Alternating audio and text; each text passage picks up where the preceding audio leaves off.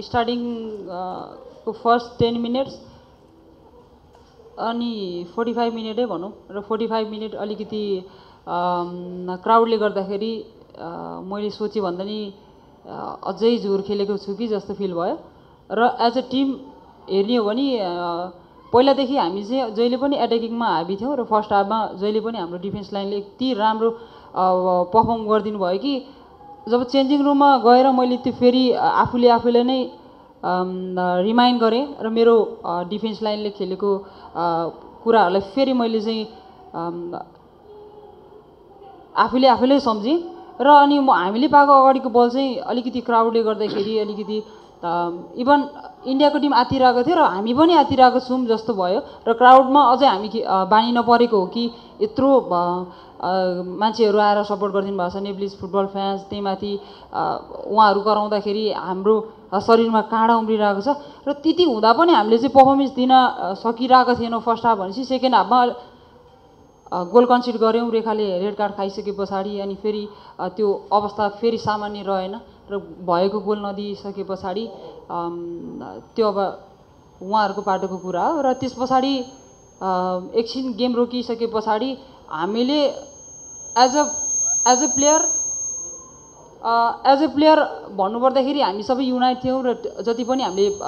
त्यो लाइनमा कुरा गर्दाखेरि त्यो टच लाइनमा कुरा गर्दाखेरि कोचिङ स्टाफ र एज अ प्लेयरको एउटै राय थियो कि जति बेला पनि मैले कम्युनिकेट गर्दाखेरि सरलाई मैले कम्युनिकेट गर्थेँ सर यस्तो भइरहेको छ यो भइरहेको छ र यहाँनिर चाहिँ हामीले यो फुलफिल गऱ्यो भने हामी चाहिँ अगाडि केही गर्न सकिन्छ र हामीले चाहिँ यो ठाउँमा चाहिँ हाम्रो ल्याक छ भन्दाखेरि सरले चाहिँ ठ्याक्कै त्यो अनुसारले प्लेयरलाई रोटेट गर्दाखेरि हाम्रो जति पनि प्लेयर डिफेन्स लाइन होस् एट्याकिङ लाइन होस् हामीले त्यो आफ्नो चाहिँ ड्युटीलाई चाहिँ त्रुटिरहित ढङ्गबाट चाहिँ फुलफिल गऱ्यौँ र बिचमा अलिकति त्यो तनावग्रस्त पछाडि 1-0 डाउन भइसके पछाडि किरण दाई पनि आएर भन्नुभयो कि 1-0 डाउन छ 35 मिनट बाँकी छ र यति बेला नेपाली फुटबल फ्यान्सले यत्रो अडियन्स आएर फर्स्ट टाइम नेपाली महिला फुटबललाई यति धेरै अडियन्सले माया गरेको छ विगत वर्ष जस्तै र यसलाई चाहिँ कसरी देखाउने हो तिमीहरूको हातमा छ बहिनी भनिसके पछाडि हामी एज युनाइट टिम थियौँ र त्यही कुरालाई मैले फेरि गेम स्टार्ट हुनुभन्दा अगाडि मैले फेरि प्लेयरहरूलाई रिमाइन्ड गराएँ र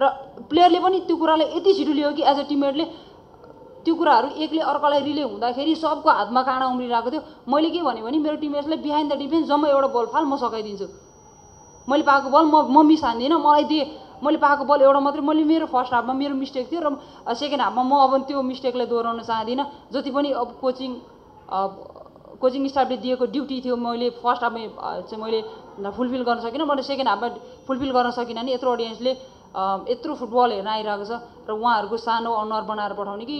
खुसीको अनुहार बनाएर पठाउने हाम्रो हातमा छ भनिसके पछाडि आज टिममा युनाइट देखियो र जुन होम ग्राउन्डले गर्दाखेरि इन्डियाको टिमले आत्तिएर उनीहरूको इन्डियाको फुटबल यो हुँदै होइन उनीहरूले पोजिसन फुटबल राखेर मिड टु एट्याक गर्ने फुटबल हो र अभियसली त्यो हाम्रो क्राउडले गर्दाखेरि उनीहरूलाई अलिकति डिस्ट्र्याक्ट भयो र जति बेला पनि उनीहरूले चाहिँ ड्याङ हाल्यो र हामीले पाएको बल रिगेन गरिसके पछाडि हामीले चाहिँ पोजिसन फुटबल खेलेर चाहिँ हामी यो सम्भव भएको जस्तो लाग्छ मैले जहिले पनि गेम जुनसुकै गेम होस् चाहे क्लबको गेम होस् चाहे नेसनल टिमको गेम होस् तर म्याक्सिमम नेसनल टिमको गेम हुँदाखेरि मैले रोनाल्डोको गेम हेरेर जहिले पनि जान्छु र आज मैले गाडीमा पनि यही गोल अनि त्यही सेलिब्रेसन हेरेर आएको थिएँ कि एक्ज्याक्टली त्यो मोमेन्टलाई चाहिँ मैले क्याच गरेको होइन कि पछि चाहिँ त्यो जर्सीको मोमेन्टलाई चाहिँ मैले क्याच गरेँ त्यति बेला अटोमेटिकली के भयो म आफैले थाहा छैन र म बाहिर गएँ मलाई चोट पनि लागेको रहेछ त्यो मलाई थाहा पनि थिएन अनि पछि त्यो जर्सी देखाउने बेला चाहिँ मैले सम्झेँ रोनाल्डो आइडललाई सम्झेँ र त्यसलाई चाहिँ मैले फलो गरेको पाएको बल मैले गोल हानेँ र त्यो गोल सम्भव टिम बिल्डिङमा भएको छ सो यो गोल चाहिँ टिम गोल थियो र जति पनि मैले चाहिँ अगाडि पाएको ड्युटी जति अब डिफेन्सले कति छेक्ने मैले पाएको ड्युटीलाई चाहिँ मैले आफूले फुलफिल गरेको सो मैले यो कुरालाई चाहिँ इन्डिभिजुअल मैले यो मोमेन्टलाई क्याच गरेको भन्न मिल्दैन सो त्यही हो अनि लास्टमा के भन्न चाहन्छु भने आजको यो जित मलाई लाग्छ अहिले हिरादी र दिपा बहिनीले हेरिरहनु भएको होला सो जति पनि मोमेन्टहरू क्याच भए यो फुटबलमा र आज विशेष गरी यो म्याचमा जति इन्जोर्ड भएर फर्स्ट गेमदेखि नै उहाँहरू टिम बाहिर हुनुहुन्छ सो उहाँहरूलाई गेट वेल सुन र आजको यो जित चाहिँ उहाँहरूलाई डेडिकेट पनि गर्न चाहन्छु मेरो फुटबल करियरमा मैले कहिले पनि मेरो रेकर्डलाई कहिले पनि पछ्याइनँ र मैले फुटबल खेल्दै जाँदाखेरि रेकर्ड बनिरहेको र टु बी अनेस्ट मैले फुटबल करियरमा जति पनि मैले काम गरिरहेको छु एज अ टिमले गर्दाखेरि यो सबै पोसिबल भएको जस्तो लाग्छ र एज अ टिममा काम गर्दाखेरि विगतका दिनहरूमा जति पनि टिममेट्सहरू हुनुहुन्थ्यो उहाँहरूको योगदानले र आज जुन गोल निस्कियो र जुन मेरो चाहिँ टिममेट्सहरूको योगदानले गर्दाखेरि रेकर्डहरू दिन प्रतिदिन त्यो एउटा चाहिँ एड हुँदैछ सो एज इट इज खुसी छु रेकर्ड ब्रेक होस् या नहोस् डजन्ट म्याटर तर म आफ्नो गेम र आफ्नो नेसनको लागि चाहिँ खेल्नेछु मेरो फुटबल करियर स्टार्ट भएको 2014 र 2014 देखि मैले एज अ आइडल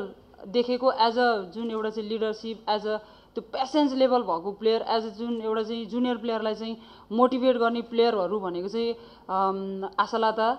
इन्डियाको अनि बालादेवी र हाम्रो चाहिँ जमुना गुरुङ र अनु लामा मैले चाहिँ स्टार्टिङ फेजमा मैले फुटबल स्टार्ट गर्नुभन्दा अगाडि मैले चाहिँ नेपालको 2 जना आइडल लिएँ भने जमुना गुरुङ र अनु लामालाई लिन्थेँ र जब मैले चाहिँ इन्डियाको टिमलाई हेर्दाखेरि मैले उहाँहरू 2 जनालाई लिन्थेँ र साँच्चै नै मैले चाहिँ आइडब्ल्युएलमा खेल्ने बेलामा पनि दिदी एकचोटि तपाईँ र म एउटै टिममा खेल्न पाए नि हुन्थ्यो नि जस्तो मैले मेसेज पनि गरेको थिएँ र इभन बिचमा उहाँ युरोप गइसके पछाडि मलाई चाहिँ युरोपको एकदमै सपना थियो युरोपमा गएर फुटबल खेल्ने र त्यति बेला चाहिँ कन्भर्सेसन हुँदाखेरि दिदीले ट्राई पनि गर्नुभएको थियो र अनफर्चुनेटली उहाँ इन्जोर्ड भयो अनि उहाँलाई मैले डिस्टर्ब पनि गर्न चाहिनँ र एज अ अपोनेन्ट भएर धेरै खेलियो र लगभग लाग्छ मलाई दिदी करियरको लास्टमा हुनुहुन्छ सो त्यही भएर म एकदमै रेस्पेक्टफुल उहाँले धेरै नै रेस्पेक्ट गर्छु त्यही भएर चाहिँ उहाँको राइट फुटलाई मैले चुम्मा पनि गरेँ so C is my idol every single match I watch the game of Ronaldo because of he is my idol so just I follow him